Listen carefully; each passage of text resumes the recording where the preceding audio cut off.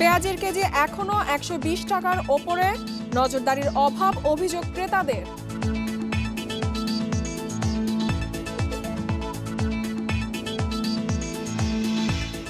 ঢাকার পর চট্টগ্রামে হবে মেট্রো রেল, শীঘ্রই প্রাথমিক সমীক্ষা, জানালেন ওবায়দুল কাদের।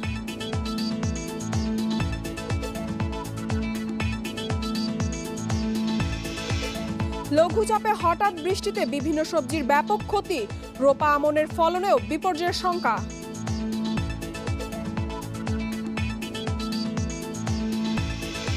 সবাইকে আমন্ত্রণ জানাচ্ছি অর্থনীতি সারাদিনে। আপনাদের সাথে আছি আমি ইফাতারা। এতক্ষণ শুনছিলেন শিরোনাম, এবারে জানাবো বিস্তারিত। পেঁয়াজের দাম বাড়ার প্রবণতা কোনোভাবেই ঠেকানো যাচ্ছে না। সরকার আমদানি বাড়ানোর নানা উদ্যোগ নিলেও তদারকির অভাবে মিলছে না সুফল। ফলে নিত্য প্রয়োজনীয় এই পণ্যের কেজি এখন 120 টাকার ওপরে। খোদ বাণিজ্য মন্ত্রীর মুখেও এ নিয়ে হতাশা। আগামী মৌসুমে পেঁয়াজ আসার আগ পর্যন্ত কষ্ট সইতে হবে ক্রেতাদের। ট্রেডিং কর্পোরেশন অব বাংলাদেশ টিসিবির তথ্য মতে 3 মাস আগে দেশি পেঁয়াজের দাম ছিল প্রতি কেজি 50 থেকে 60 টাকা, আর আমদানি করা এই পণ্য বেচাকেনা চলছিল 40 থেকে 50 টাকা দরে। সেপ্টেম্বর মাসের 29 তারিখে পেঁয়াজ রপ্তানি বন্ধের ঘোষণা দেয় ভারত। এরপরই শুরু হয় অস্থিরতা। ফলে একদিন পরে দেশের বাজারে প্রতি কেজি পেঁয়াজের দাম 100 টাকা ছাড়িয়ে যায়। পেঁয়াজের বাজার স্বাভাবিক করতে জেলায় জেলায় মোকাম ও আড়তে অভিযান চালায় বাণিজ্য মন্ত্রণালয়ের ভ্রাম্যমাণ আদালত।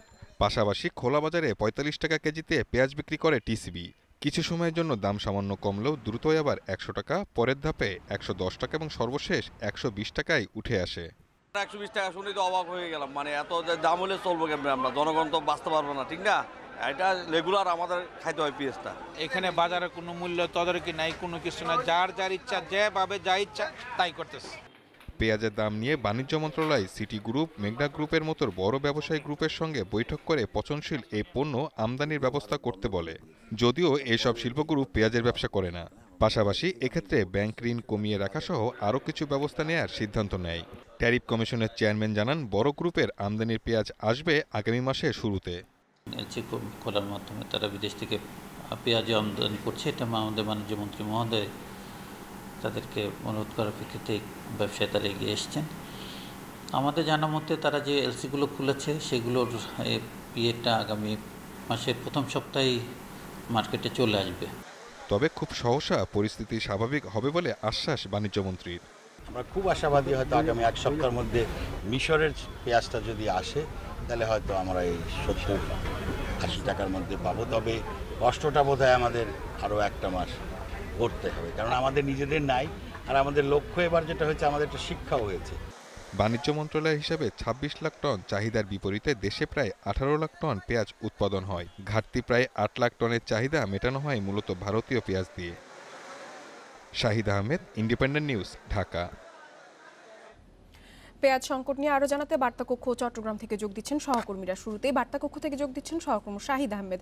শাহিদ, বাজারে মিশর এবং মিয়ানমার পেঁয়াজের সরবরাহ কেমন? সরবরাহ কি কোনো ঘাটতি রয়েছে? এবং আপনি তো বিভিন্ন সময় বিভিন্ন বাজারে গিয়েছেন প্রতিবেদন করতে, তো সেক্ষেত্রে আপনার কাছে একটু জানতে চাইবো যে বারে বারে যে অনিয়মের অভিযোগ করা হচ্ছে, সেই অনিয়মের কোনো চিত্র কি আপনার সামনে উঠে এসেছে কিনা? প্রথমে আপনাকে যেটা বলে থাকি যে আমদানি করা পেঁয়াজের বিষয়ে, আসলে আপনি জানেন যে গত মাসে 19 তারিখে ভারত যে রপ্তানি বন্ধ করে দেওয়ার ফলেই কিন্তু আমাদের দেশে অস্থিরতা শুরু হয়েছে। আমি শ্যামবাজার সহ অন্যান্য যে পাইকারি বাজার আছে, কারণ বাজার এবং খুচরা বাজার ঘুরে দেখেছি যে ভারতীয় যে আমদানি করা সেটা তুলনামূলক অনেক কম। কারণ ব্যবসায়ীরা বলছেন একেতে রপ্তানি বন্ধ হয়ে যাওয়ার পরে পরবর্তীতে যেগুলো এসেছে যেগুলো এই বন্ধ সিদ্ধান্ত আগের এলসি করা ছিল সেইগুলো বাজারে তুলনামূলক অনেক কম। এছাড়া মিয়ানমারের পেঁয়াজ বাজারে আমদানি করা পেঁয়াজ আছে এবং মিশরীয় পেঁয়াজও আছে। তবে মিয়ানমারের পেঁয়াজের ব্যবসায়ীদের ভাষ্যমতে মানটা অনেক কম। সেক্ষেত্রে তারা যেটা বলছে যে আনার পথেই সেটা অনেকটা নষ্ট হয়েছে এবং মিশরীয় পেঁয়াজ যেই পরিমাণ আসছে তার থেকে বড় চালান কিন্তু পাইপলাইনে আছে, যেটা বড় বড় গ্রুপের সাথে কথা বলেছে। তারা যেটা বলেছে আগামী মাসের প্রথম সপ্তাহে আসলে কিছুটা ইতিবাচক প্রভাব পড়বে। তবে বড় গ্রুপ সহ আমদানিকারক যারা আছে, শ্যামবাজার সহ তাদের সাথে কথা বলে তারা যেটা বলছে ভারত রপ্তানি বন্ধ করে দিয়েছে কিন্তু সাময়িক, এটা কিন্তু কোনো একটা মানে স্থায়ী কোনো সমাধান না। তারা যে কোনো মুহূর্তে অর্থাৎ তাদের দেশের বাজার পরিস্থিতিটা স্বাভাবিক হলে তারা কিন্তু বাংলাদেশ সহ অন্য জায়গায় রপ্তানি যে নিষেধাজ্ঞাটা সেটা কিন্তু তুলে নেবে। এই সময় আমদানিকারকরা সাধারণত ঝুঁকি নিতে চাচ্ছে না। তারা যেটা বলছে যে দেশের বাইরে থেকে বিশেষ করে মিশর সহ অন্যান্য তুরস্ক সহ যেই দেশ থেকে তারা পেঁয়াজ আমদানির জন্য এলসি খুলেছে সেই সব পেঁয়াজ আসতে বেশ কিছুদিন সময় লাগে। এই সময়ের মধ্যে তারা যদি বড় চালান যদি দেশে আমদানি করে নিয়ে আসে, ঠিক একই সময় যদি ভারত রপ্তানি নিষেধাজ্ঞা তুলে দেয়, সেক্ষেত্রে তারা বেশ বড় ধরনের একটা লোকসানের সম্মুখীন হবে। মূলত তারা এই ঝুঁকির কারণেই তারা কিন্তু ঠিক মতো আমদানির সিদ্ধান্ত নিচ্ছে না। তারা অনেক দেরি করছে যাতে ভারত সরকার যত দ্রুত এই রপ্তানি আদেশটা প্রত্যাহার করে। ইতিমধ্যে কিন্তু ব্যবসায়ীদের ভাষ্যের সাথে কথা বলে তারা যেটা বলেছে ভারতে কিন্তু পেঁয়াজের যেই অস্থিরতা ছিল, দামটা বেড়ে গিয়েছিল, সেটাও কিন্তু তুলনামূলক কমে আসে। তারা আশা করছে যে ভারত রপ্তানি আদেশটা কিন্তু যত দ্রুত সম্ভব এটা তুলে নেওয়া হবে। সুতরাং এই জন্য তারা মূলত বেশ কিছু জটিলতা, ব্যাংক ঋণ সহ তারা যেটা বলছে যে ব্যাংক ঋণের যে সুদের হার এবং তারা যে অনেক একসাথে চালান আনলে যদি এটা উঠাই দেয় সেক্ষেত্রে কিন্তু তাদের লোকসানের মুখে সম্মুখীন হতে হবে। এই জন্য তারা মূলত একটু দেরিতে বুঝে শুনে আমদানির সিদ্ধান্ত নিয়েছে। আর যেটা আপনি অনিয়মের কথা বলছেন, এখানে অনিয়ম যেটা বলছে যে সরকারি বাণিজ্য মন্ত্রণালয়ের আওতাধীন যেইগুলো যে অধিদপ্তরগুলো আসলে যে মোবাইল কোর্ট পরিচালনা করে ভ্রাম্যমাণ আদালত, সেক্ষেত্রে কিন্তু তারা মূলত অনিয়মটা দেখছে যে আমদানির রসিদটা অর্থাৎ তারা পাইকারিতে যেই শাহিদ, আপনি আমাদের সাথেই থাকুন। এবারে চট্টগ্রাম থেকে যোগ দিচ্ছেন সহকর্মী ইফতেখার ফয়সাল। ইফতেখার, পেঁয়াজের দাম বৃদ্ধি নিয়ে খুচরা এবং পাইকারি বিক্রেতাদের মনোভাব কি? বাজার নিয়ন্ত্রণ কেন হচ্ছে না? আপনার কি মনে হয় যে আসলে এখানে কি কারসাজি নাকি ভারতীয় পেঁয়াজের আমদানি না আসাটাই মূল কারণ?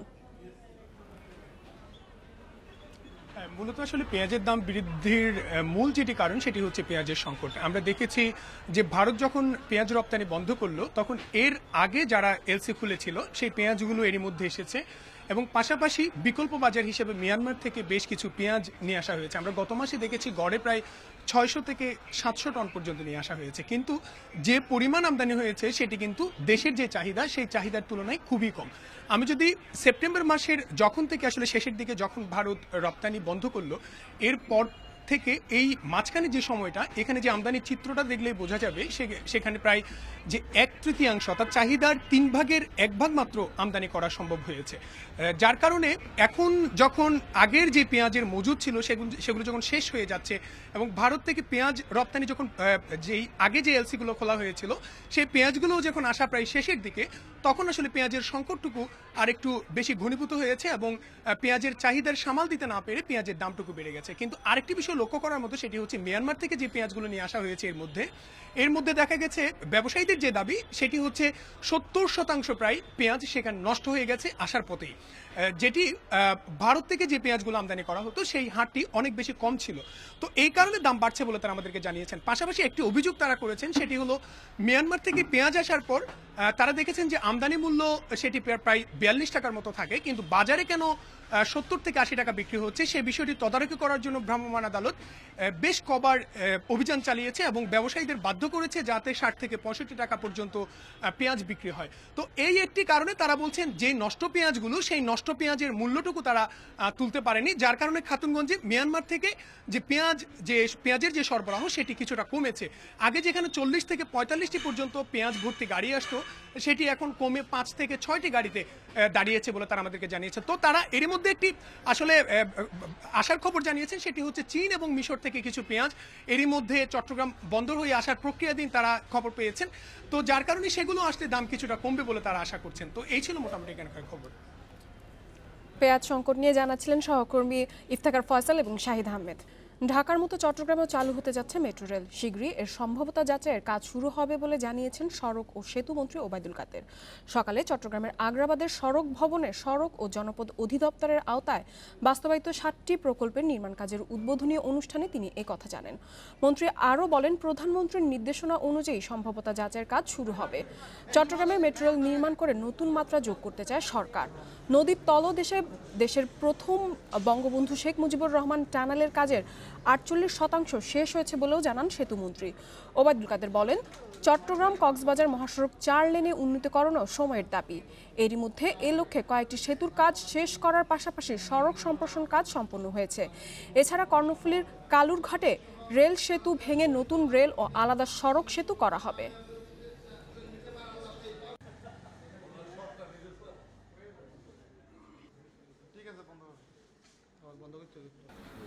বন্দর নগরী চট্টগ্রামকে আমরা মেট্রো রেলের আওতায় নিয়ে আসতে চাই। সে লক্ষ্যে আমি মন্ত্রণালয়কে রোডস অ্যান্ড হাইওয়েজকে অলরেডি প্রধানমন্ত্রীর নির্দেশে তাদেরকে কার্যক্রম ফিজিবিলিটি স্টাডি শুরু করতে নির্দেশনা দিয়েছি। চট্টগ্রাম বন্দরে 2 লাইটারেজ জাহাজের সংঘর্ষে কর্ণফুলী নদীতে তেল ছড়িয়ে পড়ার ঘটনায় জাহাজ দেশ 1-এর মালিককে 3 কোটি টাকা জরিমানা করেছে পরিবেশ অধিদপ্তর। দুপুরে চট্টগ্রাম পরিবেশ অধিদপ্তরের কার্যালয়ে শুনানি শেষে এই জরিমানা করা হয়। পরিবেশ অধিদপ্তর সহকারী পরিচালক সংযুক্তা দাশগুপ্তা জানান, বৃহস্পতিবার রাতে বন্দরের ডলফিন জেটিতে 2টি লাইটার জাহাজের সংঘর্ষ হয়। এ সময় নদীতে প্রায় 10 টন জ্বালানি তেল ছড়িয়ে পড়ে। জাহাজ দুটি আটক করে পরিবেশ অধিদপ্তর, জাহাজ মালিককে চিঠি দেয়। শুনানি শেষে অগ্রগামী শিপিং লাইনের পরিচালনায় দেশ 1 লাইটার জাহাজের মালিককে 3 কোটি টাকা জরিমানা করা হয়েছে। তবে গত 2 দিনে 80% তেল শোষণ করে নেওয়া হয়েছে বলে দাবি করেছে বন্দর কর্তৃপক্ষ। জাহাজ যেটা সিটি 38 আছে সেটাকে ছেড়ে দেওয়া হয়েছে, কারণ ওর কোনো আমরা ফল্ট পাইনি। আর যেটা দেশ 1 আছে তাকে 3.5 কোটি টাকা জরিমানা করেছে কর্ণফুলী নদী দূষণের জন্য। দেশে সোলার প্যানেলের মোট চাহিদার অর্ধেকের বেশি আমদানি হয়, অথচ মোট চাহিদার প্রায় 90% দেশে উৎপাদনের সক্ষমতা আছে। এমন তথ্য তুলে ধরে আমদানি নিয়ন্ত্রণে দিক নির্দেশনা সহ 7 দফা দাবি জানিয়েছে solar module manufacturer association of Bangladesh. সকালে জাতীয় প্রেস ক্লাবে এক সংবাদ সম্মেলনে এসব দাবি জানায় সংগঠনটি। নবায়নযোগ্য জ্বালানির প্রধান উৎস সৌরশক্তি। ভৌগোলিক অবস্থার কারণে দেশে এর সম্ভাবনা ব্যাপক। আগামী বছরই মোট বিদ্যুতের চাহিদার 10 ভাগ বা 2000 মেগাওয়াট নবায়নযোগ্য জ্বালানি থেকে সংগ্রহ করার লক্ষ্য ঠিক করেছে সরকার।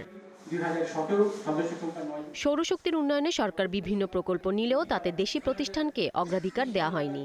দেশি 100 মেগাওয়াট উৎপাদন সক্ষমতা থাকার পরেও 110 মেগাওয়াট সোলার প্যানেল চাহিদার 80 ভাগই আমদানি করা হয়, যা অনেকাংশেই মানহীন। ভোক্তাদের আস্থা নষ্ট করে দেশি বাজার ধ্বংস করছে, এমন দাবি সোলার অ্যাসোসিয়েশনের। আমদানিকৃত বহুমানহীন কম দামি যন্ত্রপাতি ও যন্ত্রাংশ যেমন solar panel, inverter, charge controller, battery ব্যবহৃত হচ্ছে। মানহীন এসব পণ্য যেমন ভোক্তার আস্থা নষ্ট করে দেশীয় বাজার ধ্বংস করছে, তেমনি এই খাতের সম্ভাবনার উপর নেতিবাচক প্রভাব ফেলছে। দেশি সৌরশক্তি শিল্পের উন্নয়নে আমদানিকৃত যন্ত্রাংশের মান নিশ্চিত করতে নীতিমালা সরকারি সৌরশক্তি কর্মসূচিতে দেশি উৎপাদনকারীদের 20 থেকে 30 ভাগ বিশেষ কোটা ও ব্যাংক ঋণের সুদহার সর্বোচ্চ 5% করার দাবি SMMAB'র। কোনো টেস্টিং হয় না, মানে যে যার মতন ইম্পোর্ট করতে পারে, কোনো সার্টিফিকেশন নাই, কোনো কমপ্লায়েন্স নাই। সরকারের সাথে আমরা এইসব জিনিসটা অনেক দিন ধরে 2 বছর ধরে আমরা কথা বলে যাচ্ছি।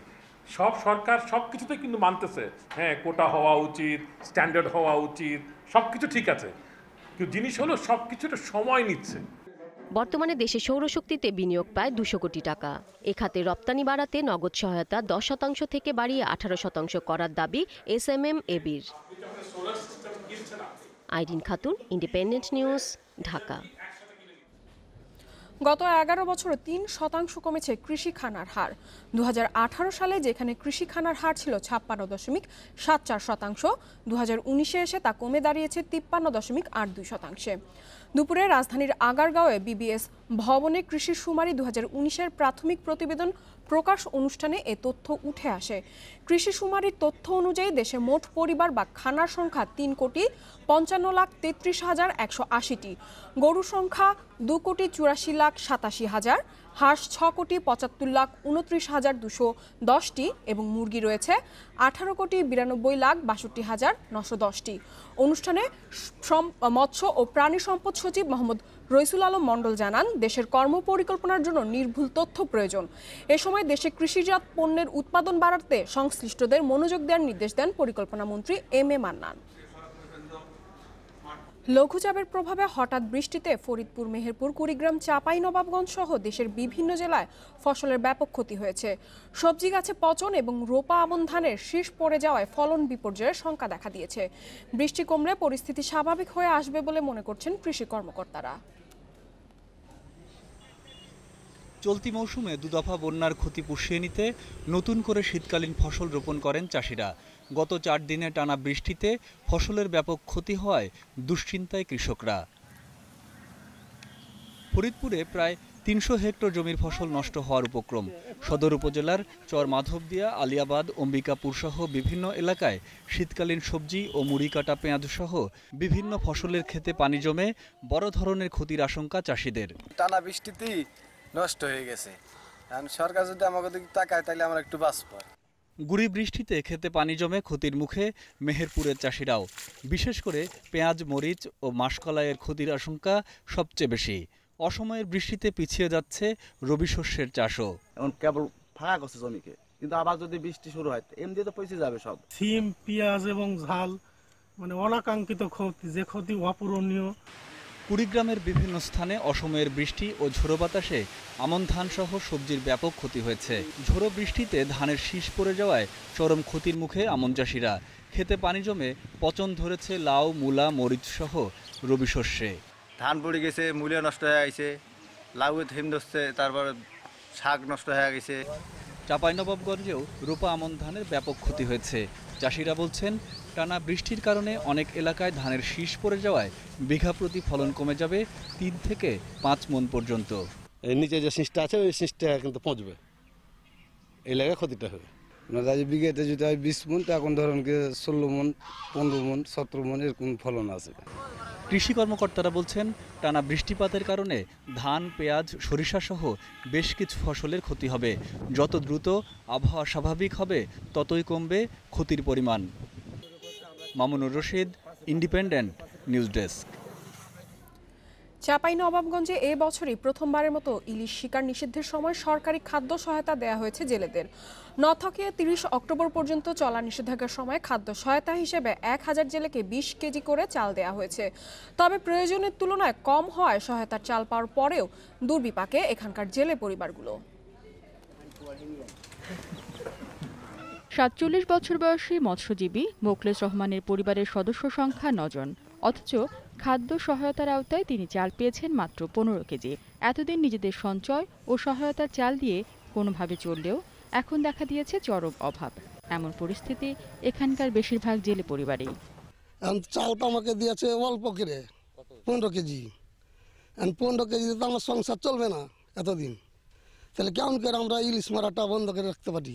ভাঙন কবলিত এই এলাকার মানুষের অন্য কোনো কাজের তেমন সুযোগ নেই। বেশিরভাগ ক্ষেত্রে বিভিন্ন সংস্থা থেকে ঋণ নিয়ে চলছে এখানকার জেলেদের সংসার। আমার দিন চলে না। আমার লিচ্চাকা 15 কেজি চাউল দিয়েছে, চাউলের সাথে ডাউল লাগবে, তেল লাগবে, তরকারি লাগবে, আমরাকে তো ওইটার ব্যবস্থা করতে হবে। নিষেধ করেছে যখন সরকার, যাইস না, কিছুদিন যায়নি, 2-4 দিন যাইও নি বেচাররা। তারপরে যখন না চলছে বাবা, তখন বাধ্য নামতে হয়েছে। যেহেতু 1 মাসে চাল 50 কেজি কি হয়তো 2-4-5 হাজার টাকা, তাইলে তারা থামতে পারে, কিন্তু সামান্য 10 সের চাইল বা 15 সের চাইলে আর কোনো হয় না। চাঁপাইনবাবগঞ্জ জেলায় নিবন্ধিত মৎস্যজীবীর সংখ্যা প্রায় 9000, অথচ পদ্মা ও মহানন্দা নদীর তীরবর্তী এলাকার মাত্র 1000 জেলেকে এবার খাদ্য সহায়তা দেওয়া হয়েছে। প্রয়োজনের তুলনায় তা অপর্যাপ্ত হয় অনেক ক্ষেত্রেই নিষেধাজ্ঞা মানছেন না জেলেরা। 20 কেজি চাউল পেলে যে তারা ধরবে না, ব্যাপারটা ঠিক সেরকম না। চেষ্টা করে আর কি, তাই না? নদীতে এখন প্রচুর মাছ, তো লোক হয়তো সামলাতে পারে না, এই আর কি। কিন্তু আমাদের লোকজন সেখানে আছে আর কি, যদিও আমাদের লোকজন সীমাবদ্ধতা, অল্প লোক, তারপরে আমরা আমাদের সাধ্যমতো আমরা চেষ্টা করে যাচ্ছি। সংশ্লিষ্টদের মতে, মা ইলিশ সংরক্ষণের সরকারের নিষেধাজ্ঞার সময়ে মৎস্যজীবীদের পর্যাপ্ত খাদ্য সহায়তা দেওয়া হলেই মিলবে সরকারি উদ্যোগের কাঙ্ক্ষিত ফল। Independent news desk. এবারে পুঁজিবাজারে খবর। দুদিন উত্থানের পর আবারও সূচকের পতনে লেনদেন হয়েছে দেশের 2 পুঁজিবাজারে। ডিএসইতে লেনদেন নেমে এসেছে 300 কোটির নিচে, কমেছে হাতবদল হওয়া বেশিরভাগ শেয়ারের দর। একই চিত্র চট্টগ্রাম স্টক এক্সচেঞ্জে, কমেছে সার্বিক সূচক ও লেনদেন। রবিবার ডিএসইতে লেনদেনের শুরুতে উত্থান থাকলেও আধা ঘন্টা পর শেয়ার বিক্রির চাপে টানা নামতে থাকে সূচক। দিন শেষে প্রধান সূচক ডিএসইএক্স কমেছে 19.35 পয়েন্ট, অবস্থান করছে 4752 পয়েন্টে। সূচকের পতনের পাশাপাশি আবারও 300 কোটির নিচে নেমেছে লেনদেনের পরিমাণ। আজ মোট লেনদেন মাত্র 257 কোটি 8 লাখ টাকা শেয়ার, যা আগের দিনের চেয়ে 65 কোটি 61 লাখ টাকা কম। এদিকে ব্রোকারেজ হাউস ও মার্চেন্ট ব্যাংকগুলোকে বিনিয়োগকারীদের সঠিক পরামর্শের মাধ্যমে বাজারে সঠিক ভূমিকা পালনের আহ্বান বাজার বিশ্লেষকদের। হিউম্যান টেন্ডেন্সি থাকে কুইক প্রফিট টেকিং। সো এটা করতে যে অনেক সময় আমরা ইরেশনাল পদক্ষেপ নিই। সো এই ইরেশনাল পদক্ষেপ নেওয়াটাকে বন্ধ করতে হবে। যারা ব্রোকারেজ হাউস আছে, মার্চেন্ট ব্যাংকার আছে, তাদেরকে তাদের যথাযথ রোলটা প্লে করতে হবে। That is they need to advice people that এই স্টকটা করেন, এটার ফান্ডামেন্টাল ভালো আছে, এই স্টকটা হয়তো প্রাইস বাড়ছে ঠিকই কিন্তু এটার ফান্ডামেন্টাল ভালো না। লেনদেনে অংশ নেওয়া ৩৫০টি কোম্পানি ও মিউচুয়াল ফান্ডের মধ্যে আজ দর বেড়েছে ১৩২টি, কমেছে ১৭৬টির এবং অপরিবর্তিত রয়েছে ৪২টির।